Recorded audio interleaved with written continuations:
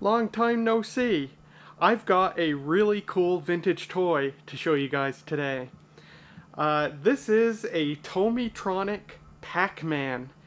It was made around 1982, and it was another one of the many handheld and portable electronic games based on Bally Midway's Pac-Man arcade game.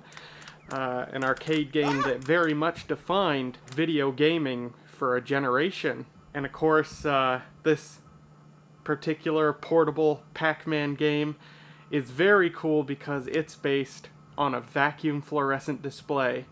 This is my second vintage toy based on a vacuum fluorescent display. My first one, which I still have, is my NTEX Pac-Man 2. I've had this for 9 years now. This was made in 1981. Making it 40 years old, which is amazing, and it still works just fine. I last played it about a year and a half ago. I have a video, I have a few videos on this, if you're interested to see that. And then I've got this guy from around the turn of the century. This is MGA's Color FX2 Pac-Man, which is based on a color LCD display. And then I just recently picked up this guy, and I picked it up because it was cheap. And it was cheap because it was broken. It was sold non-working, parts of repair. And I got it working. What was wrong with it? Well, long story short, corroded battery terminals. But it was a little bit of a process to isolate just where the connection problem was. And I made a series of short videos on Twitter showing my process of diagnosing the issue with this thing and fixing the problem. Let me show you that right now. This came in the mail today. Can we fix it? Let's find out. All 4 battery terminals are... well, 3 of the 4 battery terminals are quite corroded. The 4th one's minorly corroded. I'll take a Scotch-Brite pad and see if I can clean them up. It ain't perfect still, but it should be good enough for this thing to work if that's all that's wrong. Let's find out. Nope. Still no go.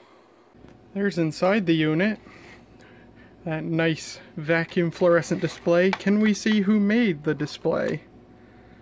NEC. Very cool. I didn't know NEC was in the vacuum fluorescent display business. Alright, well, these wires are still intact. This bridge, series bridge, looks like hell. But I'll test the continuity anyway and make sure that 6 volts is appearing here. Well, there's your problem, Cap. It's still the battery compartment. You can see the voltage there is sort of all over the place. It's definitely not 6 volts. It should actually be 6.4 volts because those are new batteries. And if I turn the unit on, it drops right to nothing. So we've got a high impedance in the battery compartment still, or a high resistance more correctly. So time to measure the resistance across this bridge and across other parts and see what I can find. But this is good news, that it's just the battery compartment and not a electronic issue. Well, this bridge is the source of the issue. The battery terminals are riveted onto this bridge piece, so because they're just riveted and not soldered or anything, there is no electrical connection anymore, just all because of all the corrosion. So I've taken a wire wheel and I'm just going to solder a wire across and then hot glue this terminal back in place because I broke the rivet investigating this, and then this thing should be ready to go. Well, she ain't the tidiest looking thing in the world, but should do the job. Let's throw batteries in it and see what it does. And I won't spoil the end there, but it did turn on. And this thing has been working just fine ever since. So I'm really happy to have this and really excited to show you guys. This thing is pretty cool. Of course, there were a few electronic Pac-Man games in the 80s. They all had unique features to their design and their gameplay, and this one's no different. First of all, look at this thing. So many electronic toys of the time were, you know, cuboid rectangular slabs. especially portable games based on arcade games, because the companies would often design them to look like tiny arcade machines. A good example of that is Coleco's mini arcade series, which did include a Pac-Man model and a Ms. Pac-Man model. But Tomy went a completely different direction. They made this thing round and yellow. It actually looks like Pac-Man itself. And yeah, it's a pretty radical looking toy, especially for the era that it came out of. It almost looks like sort of a UFO, like 1960s futuristic space looking thing, actually, which is pretty cool. Physically, this thing's in pretty good shape. You can see the sticker's a bit damaged there. The display lens is good though, no cracks or anything. I noviced it, so it's nice and shiny, nice and clear, you can see. And it definitely needed it, because it was a little bit scratched up. And yeah, all the buttons and switches and everything work fine. I really got a good deal on this.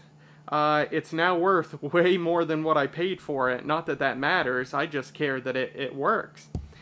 And indeed, it works perfect, and it's very fun to play, and we will do some gameplay in the last segment of this video. I find it kind of interesting that a lot of Tomy's toys at the time were just branded Tomy, but this one was branded Tomytronic, and it's got a little Japanese word mark there for some reason, even though this was sold in the United States. Very interesting. I'm not sure why they have that Japanese word mark in the Tomytronic name. Tomy was a Japanese company, and they did make some toys just for the Japanese market, and I believe they were usually under the Tomytronic name. But toys meant for the North American market were usually just branded Tomy. But this was sold in the Japanese market, and so maybe that's why it has that branding on it. Funny story, in Japan, this toy is called Pac-Man. Reason being is that Namco, who developed Pac-Man, the original developers of Pac-Man, Namco is a Japanese company. They licensed it to Bally Midway for the North American market, and Pac-Man's original name was supposed to be Puck-Man. Makes sense, he's shaped like a puck. But when Bally Midway got the licensing rights, they were like, yeah, we're gonna name it something else, because Bally Midway figured that those darn North American kids were gonna deface the P in Puck-Man and turn it into an F. And so they figured they better change it to Pac-Man. And that's why in North America the game is called Pac-Man and not Puck-Man. Although I do have to say, I have a feeling that a game named Fuckman may have earned quite a few quarters indeed, but we'll never know. But anyway, this toy was sold and branded as Puckman in Japan. In the European market, it was called Munchman. I guess to avoid having to license the name from Bally Midway, not sure, but it was called Munchman overseas. The controls of the unit are pretty simple. You have a 4-way directional pad to control Pac-Man with. You have your on-off power switch, and a switch to switch between the two skill levels, which Tomy calls Amateur and Pro. And that's it. The game starts the instant you turn it on. You set your skill level, and then you turn it on, and the game begins. I'm not sure if this is the only difference between Amateur and Pro, but in Amateur, you start off with two ghosts in the maze, and then later you get 3 ghosts. But if you choose the Pro skill level, you start right off with 3 ghosts. I'm not sure if Pro also makes the ghosts faster or smarter. I haven't studied the game enough to find that out. Looking around the back, we have a DC input. It's corroded. I don't care. I'm never going to use it. It's 6 volts. I don't know what the polarity is. Sorry, I never bothered to look at that because I never plan on using it. But it does warn you, severe damage will result if incorrect AC adapter is used. See instructions for recommended adapters. Although I do recall inside there is a diode coming right off the power supply, so this might be reverse polarity protected. But again, I haven't studied it enough. And then on the bottom, there used to be an instruction label here. It's long gone on this unit, but that's okay. And here it says, Tomy, made in Japan. Interestingly, no copyright information for Bally Midway, although perhaps that was on this sticker. Your battery compartment, push the door back, flip it up. 4 C batteries feeds this thing. I have these carbon zinc batteries that I bought years ago, like 2 or 3 years ago, and just never used. I just took them out of the package just for this thing. And I don't know how much gameplay I've put into this thing so far. Probably a good hour, hour and a half. And those batteries are still doing just fine. People like to characterize games based on vacuum fluorescent displays as just eating through batteries like crazy, but they really don't, especially with modern batteries. Modern alkaline batteries probably power this thing for hours and hours and hours. And, you know, a game doesn't last that long. And, you know, rechargeable batteries will do it just fine as well. It's really not a big deal feeding this thing batteries versus running it on the AC adapter. But to each their own. Let's turn this thing on. I'm going to switch it to the amateur skill level. That's what we'll play it on later, although I normally play it on the pro skill level. The game will start as soon as I turn it on, so I'll just have to explain through the beeping what's going on. First of all, look at this beautiful display. It'll come up once the music ends.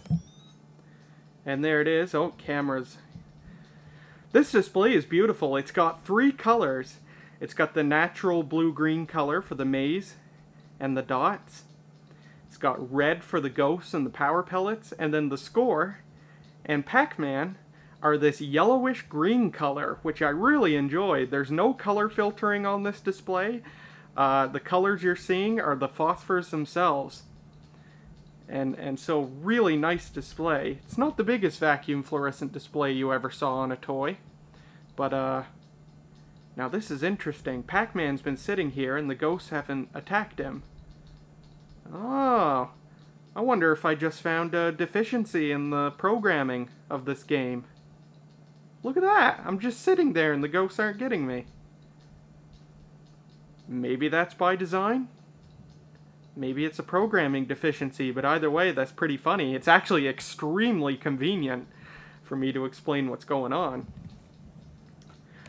So as you can see, one big difference to this game versus the NTEX Pac-Man 2 is that the NTEX Pac-Man 2 was based on the real Pac-Man maze, but this thing is based on a completely different maze. It's much smaller and simpler than the regulation Pac-Man maze.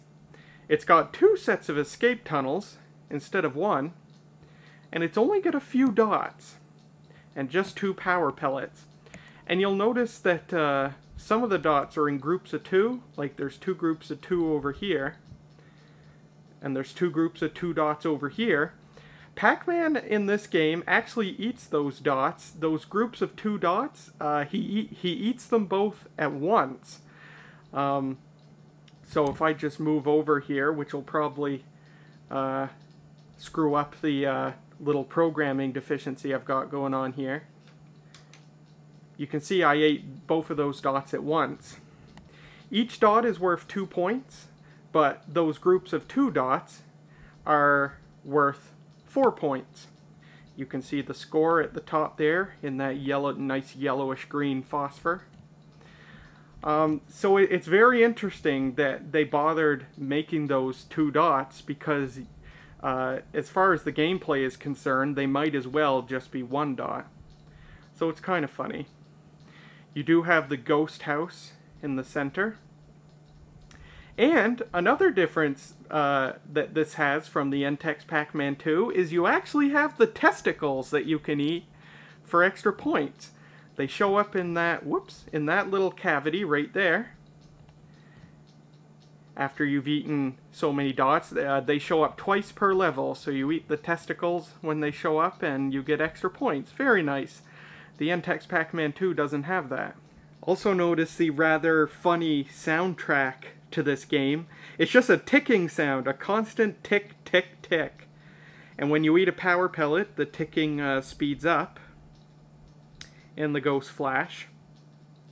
It might be hard for you to hear. I've actually modified this to make it quieter. This thing was loud as heck, like so many of these electronic toys from the 80s. This thing was just so loud. And so I actually modified it in the same way that I modified the NTEX Pac-Man 2. I opened it up and I deliberately damaged the piezo buzzer. Now, some of you might not like the fact that I've deliberately damaged part of a vintage toy, but the thing is, I'm never going to sell this thing. My plan is to be the last owner of this thing ever. I'll have this thing until either it dies or I die. And so as long as I'm going to be this thing's last owner, I might as well make it work the way I would like it to. And it was just too loud for my liking. And so I took the piezo buzzer, bent it a bit, and that made it much quieter. And I find it much more enjoyable now. Now, here's the strangest thing about this game, and I thought it was, I used to think it was kind of stupid, but now that I own it, now that I own one and I've played it, I actually think it's kind of cool. It really adds to the challenge. You can only eat dots when you're moving left. You notice Pac-Man is facing to the left. Well, you only eat dots when you're moving to the left. It's so funny. So I'll move here and eat another set of dots. Or actually, I'll move to the right over this dot here. Nope, that ghost just got me. Let's see if I can demonstrate moving to the right over a dot. There. I moved over that dot and didn't eat it. It's so funny. But it really makes the gameplay unique. A unique way that the game controls is that Pac-Man does not keep moving once you start him moving. He only moves for as long as you hold down the directional button. As soon as you let go, he stops. And you can actually tap the button if you want. Of course, he only moves at a maximum speed. But yeah, you have to either hold down the button. If I let go, he just stops. You can stop him anywhere you want. And there's the testicles you can see right there. I'm going to eat them for extra... Nope, they just disappeared. They disappear after a few seconds. So that's a look at this thing before we do a full gameplay.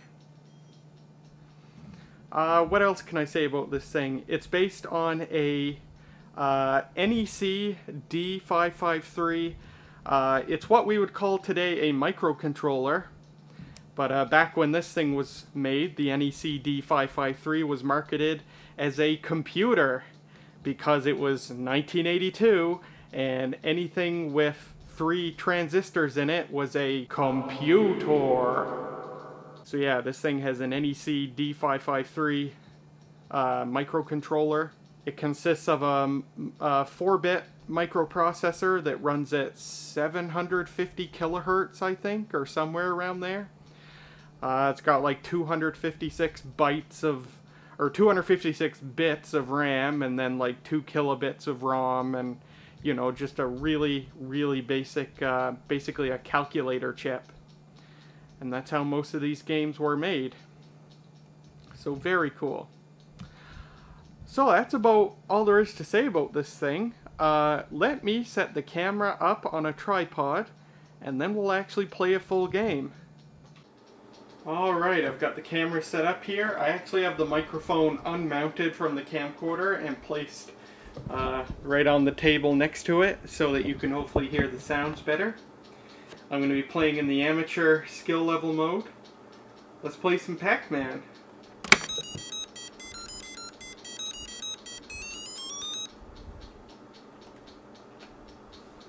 Alright. And, oh, I gotta turn the display indicators off on my camcorder here so I can see what I'm doing. Okay, there's really no way I can do that, so I guess I'm gonna crane my head around here, but let's do this. The ghost got a head start on me, unfortunately.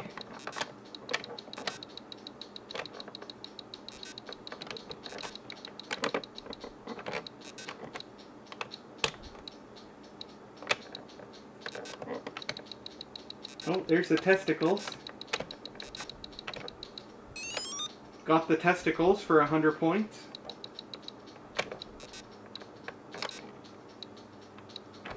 So when the ghosts come up on your right side, that's when you die.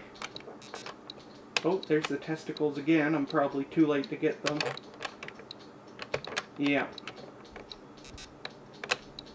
And there's one more dot. Oh, this ghost is gonna... I'm playing do-si-do with this ghost. There we go. Alright. On to the second maze, which it labels P2.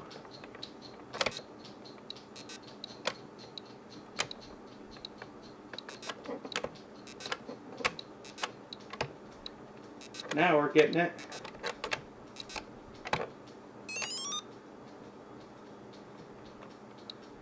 It's nice that the game pauses for a second. Gives you a little bit of a breather. See if I can eat a ghost here. There we go, got a ghost for 100 points. Testicles are there again. Got a ghost.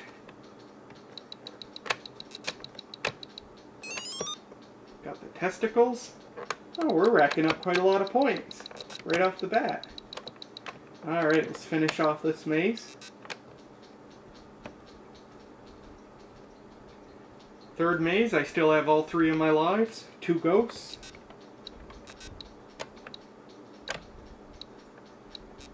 As you can see, I've got kind of a pattern here. I've played this thing enough that I've pretty much got a default pattern, a default route that I always take. We get 200 points for the testicles now. Oops.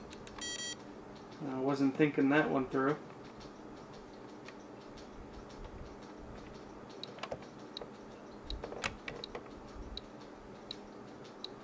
See if I can wait for the ghost to come by. Oop! Almost screwed up again.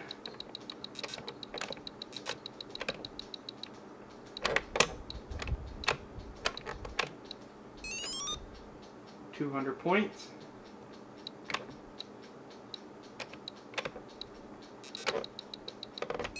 There we go.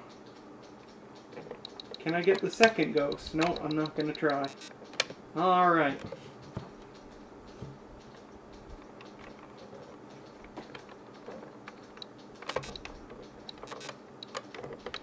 I need to put my camera on manual focus.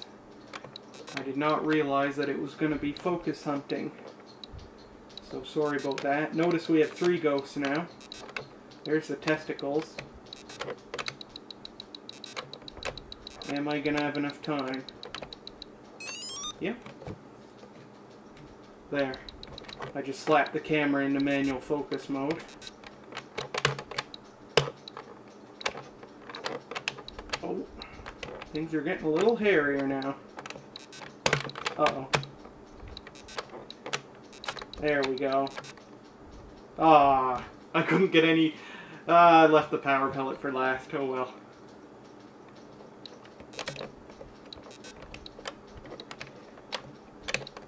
So we got a pretty good game going on here. I won't have to do a take 2 because I overly sucked.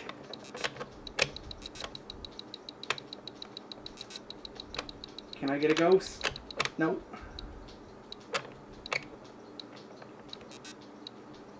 It is hard to talk and play at the same time. 400 points for the testicles now. Oh.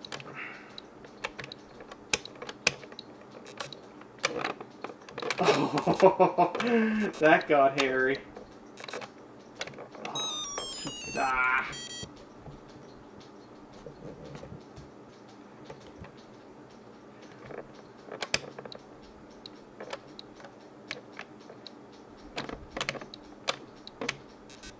There we go. And when you finish the 5th maze, it tells you, good! Which I think is a cute little thing they added in there. Did I get an extra life? I thought I only had 1 life left. If I did, I didn't know this game gave you extra lives.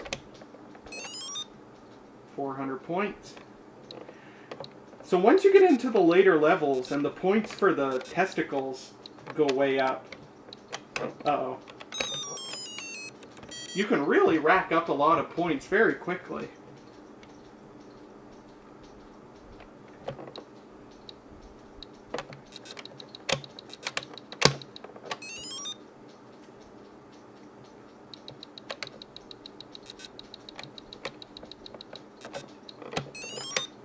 Got a ghost, and we'll finish it off. Alright. 7th maze.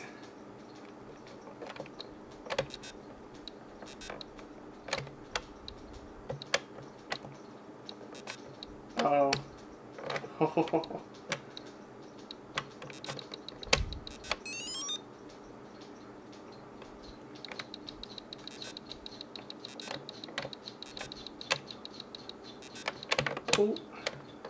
Can I get the testicles? Yeah, and I'm probably gonna die now. Yep. That's it! And from there, it just flashes your score and what maze you were on. And that's it. All you can do is turn off the game. Yeah, this is nice. This is fun. Really unique gameplay. And even though the maze is small, and there's not many dots and only 3 ghosts, the gameplay is very addictive nonetheless. I've really gotten into this thing where, you know, I'll end up playing it for like half an hour at a time. It really is a good time killer.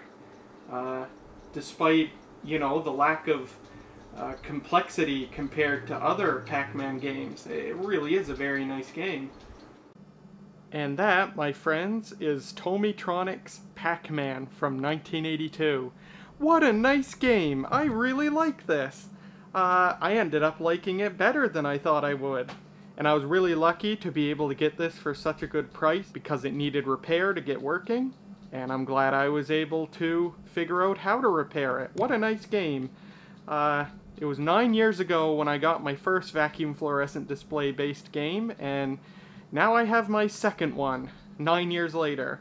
And I really hope I have the opportunity to collect more in the future, because I just love these 1970s and 1980s vacuum fluorescent display based games.